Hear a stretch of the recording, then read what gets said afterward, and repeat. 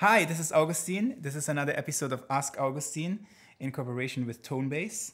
In this episode, I'm going to present a couple of tricks that can make some really tough passages easier, even though they sound exactly like what's printed. What I'm doing is actually slightly different, but I always think what really counts is not doing it correctly. What really counts is that it sounds great, and it's the result that counts, what it sounds like.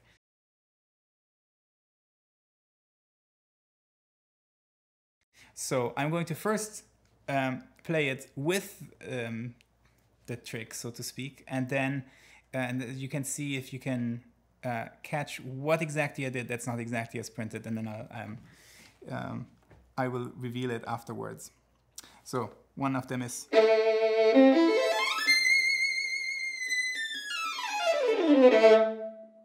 So the trick is, I am not playing this E. I'm playing an open string, and because of the speed at which the passage moves, the violin does not want to, is always reluctant to change octaves, so this will sound as one octave higher.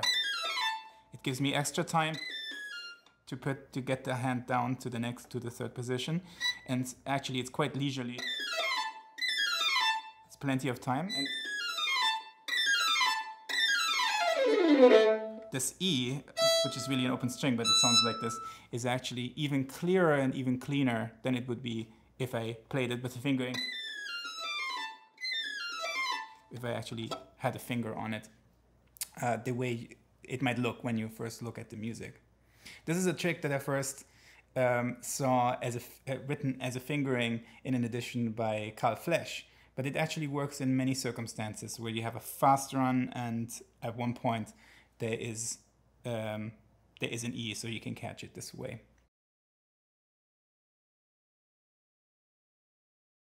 Here's another one when doing chromatic glissandi.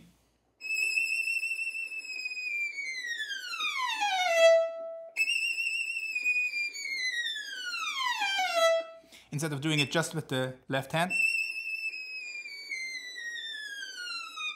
I also add a bit of portato from the bow.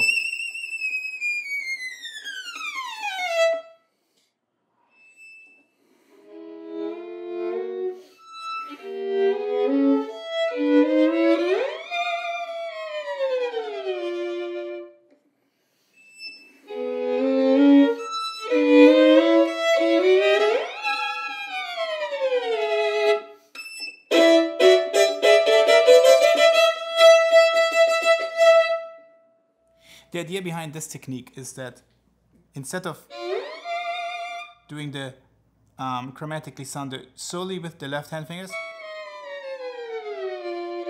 which makes it hard to control the speed,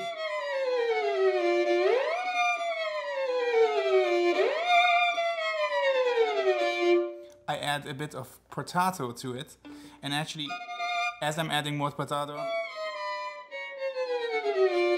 I start defining the notes less with the left hand. So I go with the left hand and with the right hand I start the portato gradually. So as a result, I get a slightly clearer definition of the notes, and I have more control over the timing of them, of the accelerando as I go down, and I know that it's the right number of notes, because sometimes when you let the left hand do it, you might end up maybe with an extra note that you didn't want to have. So instead of having the 12 notes, you might suddenly have 13 or 11 or something. And this way I can control the kind of falling of the notes. And I do this often with chromatic glissandos.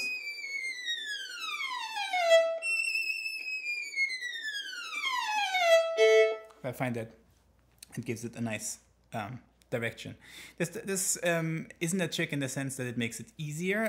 I just like the way that it comes out for myself. But it is an example of doing something not precisely the way that it's written or usually taught, but actually eventually arriving at something that sounds like the same thing, or might even sound better for you in some people's cases.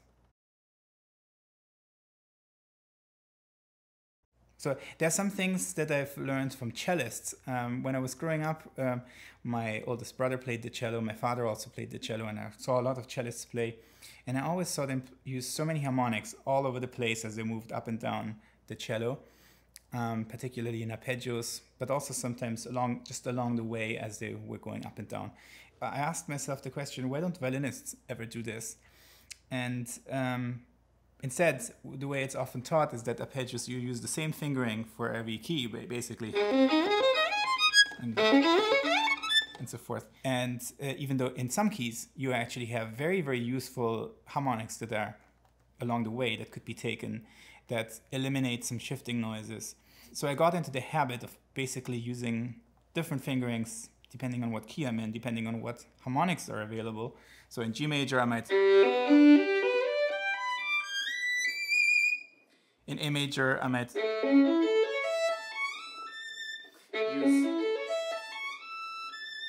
use this harmonic, or even use it this way. This plays in Tchaikovsky concerto.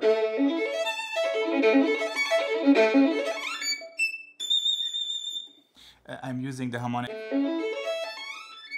along the way. I find that it can sometimes make things a lot clearer because those harmonic notes are guaranteed to be in tune, as long as your violin is in tune, that is. And I don't see a reason not to incorporate them. I often use harmonics also on the way down or up as a part of scales. And this is quite a personal thing for me. I don't see a lot of violinists do this, but in the cello world, I actually see it all the time. I think it comes from the fact that it is genuinely just harder to get around on a cello because of the distances. And so this is kind of necessary to use the harmonics that you have along the way. But I think it actually works quite well on the violin and can sometimes get a cleaner, clearer sound in doing arpeggios and scales.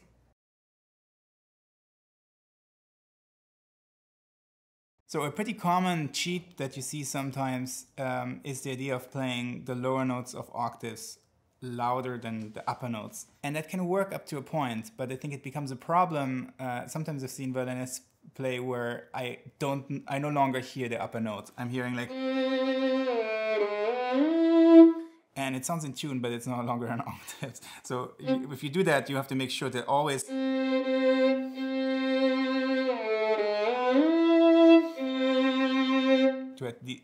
that it's still an octave. It can be a nice idea to weight the bottom note stronger than the upper one because it gives it a richer sound and it makes it sound rounder, and the two notes will resonate better with one another. So in that sense, it makes it sound better, but it doesn't... If you feel like it makes the intonation easier, then maybe you're no longer playing the upper note. I hope some of these things are helpful. You might, in the course of practicing different things, when you're working on a really tough problem, you can sometimes suddenly discover a way to do it that sounds the same, but for some reason, for one reason or another, is easier, more intuitive, or might sound even better. I think what counts is the result and the sound you get, not necessarily how you got there. I hope that's helpful, and see you next time.